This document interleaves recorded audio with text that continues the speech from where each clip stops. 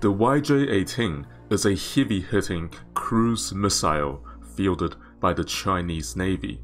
It is the main armament used by China's modern destroyers against surface targets, including the Type 55 and the Type 52D destroyers. The YJ-18 is a huge improvement over the previous generation of Chinese anti-ship missiles, such as the YJ-83, with a large increase in range, better penetration against air defense, and a bigger punch. It combines the advantages of traditional subsonic missiles, for example in stealth and fuel efficiency, with the penetration and the hitting power of supersonic weapons. This video explains why the YJ-18 is a dangerous anti-ship weapon. The weapon's full name is Yingji, which means Eagle Strike or Eagle Strike 18. The names of other indigenous cruise missiles, such as the YJ-12 and YJ-83, follows the same convention. The YJ-18 was developed by the China Aerospace Science and Industry Corporation, starting around the mid-1990s. The design process was heavily influenced by the Russian supersonic Shri M54E Club S, or the export version of the Kalibr anti-ship missile. In 1997, China imported the improved Kilo submarines from Russia, which also provided China with ready access to the Kalibr missile technology for study. The Kalibr was one of the world's best anti-ship weapon at the time. However, the YJ-18 is not a copy of the Kalibr. According to Chinese media, the YJ-18 is slightly smaller than the Kalibr, so its length is likely to be around 8 meters, with a diameter of about half a meter. Range is approximately 600 kilometers for the anti-ship variant, and the land attack variant should have even greater range.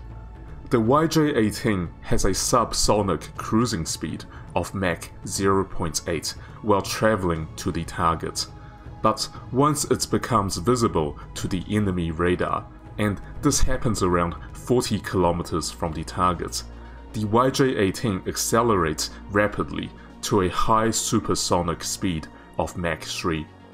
The weapon features a multi-stage propulsion system using a turbojet air-breathing engine for subsonic cruising, and a solid-fuel rocket motor in the terminal supersonic dash to the target. The warhead contains around 300 kilograms of high explosives, which is actually on the lower side. In comparison, the Russian Kalibr and the American Tomahawk has 450 kilograms. The YJ-18 can be launched from the vertical launch cells of the Type 055 destroyer and the 052D destroyer. The destroyers can adjust the number of YJ-18s to be carried, depending on mission requirements, due to the flexibility of the VLS system. The YJ-18 can also be launched from China's Type 093G Shang class submarine, which has vertical launch cells. The weapon does not suffer any reduction in range or capability when launched from underwater. There is also a truck-based variant of the weapon for coastal defense purposes. So a question that some people might be asking is, if supersonic speed is so good, why have a subsonic cruising speed? Why not just go supersonic all the way? The answer is that subsonic speed actually gives important advantages. Traveling at a subsonic speed is more fuel efficient than high supersonic speed, so this provides the YJ-18 a much longer range than continuous supersonic cruising. Not having to carry so much fuel also means that the YJ-18 can afford to be small, and therefore can be carried inside the regular VLS cells of Chinese destroyers.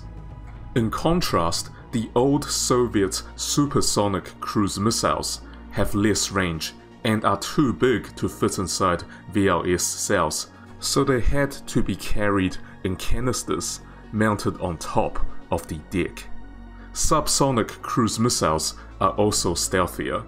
They can fly much lower where the air is denser and hug the surface of the sea, making them almost impossible to track by naval radars until they have cleared the radar horizon. The YJ-18 has ultra-low altitude sea skimming technology. The small size of the YJ-18 also makes it difficult to track by radar. In contrast, a continuous supersonic weapon has to fly somewhat higher, and they tend to be very big, with a big radar cross-section.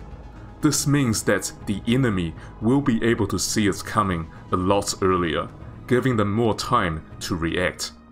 To summarize, the subsonic cruising speed allows the YJ-18 to have a longer range, a smaller size and weight, and to be stealthier when approaching the target.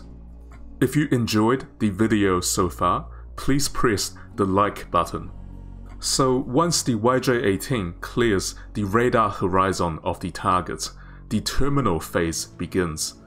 This is when the YJ-18 accelerates to a high supersonic speed, and several features work together to penetrate the target's air defense. Naval radars, generally speaking, require a line of sight to the target, but the Earth is of course curved, so a low-flying missile cannot be seen by a ship's radar until it has cleared the horizon. Once the YJ-18 clears the radar horizon at 40 kilometers, it throws away its turbojet engine and switches to a high-speed rocket motor. The weapon accelerates rapidly to 3 times the speed of sound during this final dash to the target. At this point, the YJ-18 does 2 things to confuse the fire control radar of the target. Firstly, by shedding the turbojet engine, it basically reduces its own radar signature, because it now has a smaller diameter and no jet intake. Secondly, the rapid change in speed will also complicate the trajectory of interception.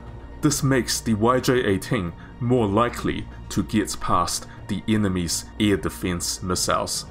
Once the YJ-18 gets within close range of the target, it performs evasive maneuvers in a snake shape or S shape.